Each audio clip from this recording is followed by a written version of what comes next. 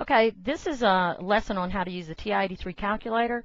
First of all, you need to know that the calculator is quite intelligent, and it does know the order of operations. And you might have remembered it from another class as please excuse my dear Aunt Sally, which means you do parentheses first, then exponents, then you multiply and divide from left to right, and then you add and subtract from left to right. Well, the calculator knows this. So if you don't override anything, it's going to go into these order of operations. So, for example, if you have this problem, 3 plus 2 divided by 5, if you do that in your head, you know that's going to be 5 divided by 5, which is going to be 1. But what's always amazing to me is somebody will type it into their calculator as 3 plus 2 divided by 5, and they come up with the answer 3.4, and they're going to believe the calculator over what they know is correct. So, but they go, oh, it must be on the calculator, it must be true. Well, what's going on is the calculator, again, is using the order of operations. So there's no parentheses and there's no exponents, so the first thing it's going to do is multiply and divide from left to right.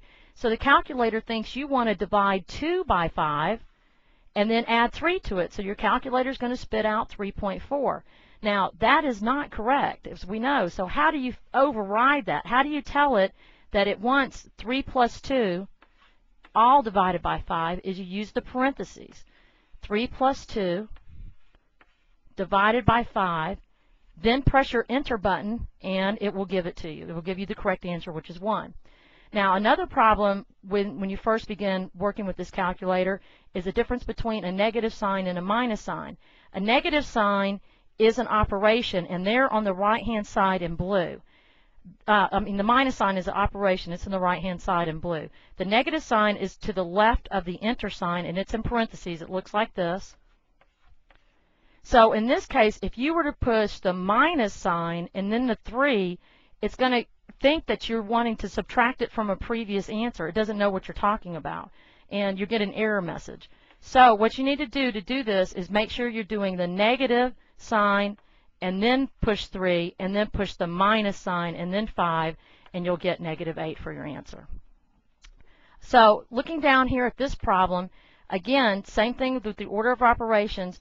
If you simply type in 6 plus 2 divided by 1 plus 1, think for a second, what do you think the calculator is going to think you're doing?